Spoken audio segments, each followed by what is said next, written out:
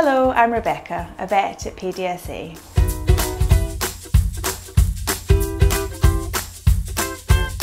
Looking after our pet's teeth is just as important as looking after our own. I don't know if you know, but they need to brush their teeth too. However, until they can work out how to hold a brush, we're going to have to do this for them. So let's have a go. I'll show you how to introduce your pet to this step by step until they're happy to have their teeth brushed. We'll give you a few of the telltale signs to look out for that might warn you your pet has a dental problem and it's best to pop them along to your vet. The younger your pet is when you start, the easier it will be for them to accept this as part of their routine. First of all, get them used to the taste of dog toothpaste by letting them lick a small amount from the end of your finger.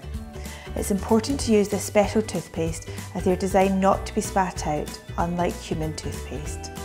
To get them ready to accept a toothbrush, it's a good idea to start by gently rubbing a soft cloth along the gums and teeth. This gets them used to the idea of having something in their mouth. When your dog is comfortable with this, apply toothpaste to your finger and rub along the gums and teeth, gradually progressing to a toothbrush. Once you've progressed to a toothbrush, do this a few times a week and build up to daily brushing. I hope that's been useful. For more pet care tips, take a look at our other videos online.